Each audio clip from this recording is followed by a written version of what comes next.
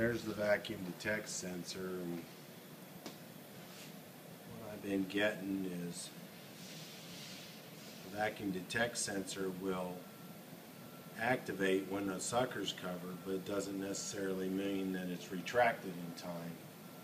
So I'm still running suckers into the gates and into the fingers. These missing fingers are ones that I've broken off from running it in here. Of course, really I'm just getting started. We made so many design changes that it's almost like starting from scratch.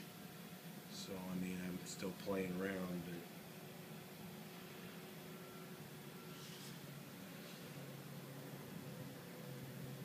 you can see the fingers are aligned now.